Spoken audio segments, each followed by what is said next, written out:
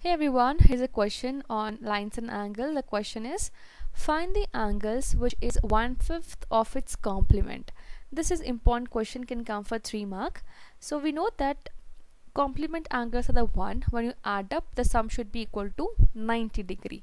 So here I don't know any angle. I'm gonna assume the angle be x first. So let the angle let the angle be x, then its complement will be equal to 90 minus x degree. Now how I written 90 minus x? Because when you add these two angles, the sum should be equal to 90 degree, right? I have taken my one angle is x. This is my complement of x.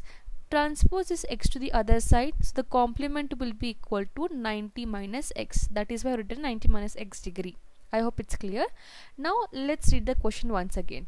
They have given that find the angles which is 1/5 of its complement. So the angle we have to find out. So this means the angle is x. So this x degree is equal to 1/5 of its complement. Complement angle here is 90 minus x degree. That's it. So your of is multiplication. So 1/5 multiplied by 90 minus x degree. Now this phi is in division, right? When you take this to the other side, it comes in multiplication. So you can just do in other way. You can multiply 1/5 with 90 and 1/5, but that steps are a little longer.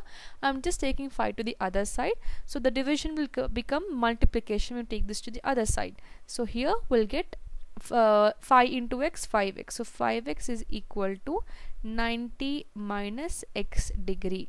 Now take this x to the other side, bringing all the variables to one side and constant to the one side. So we'll get 5x plus x minus will become plus is equal to 90 degree. So 5x plus x is 6x. So 6x is equal to 90 degree. Now 6 is in multiplication with x. Take this to the other side, it comes in division.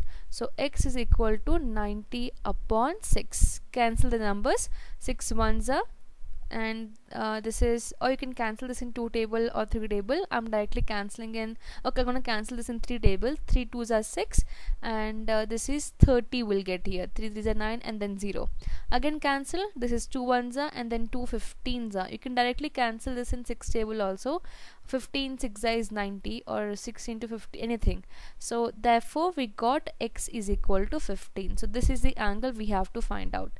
So this was simple question. You have to just make a relationship here, relationship between the angles. That's it. I hope it's clear. In case you have further questions or doubts, you can drop a comment below. Thank you so much for watching.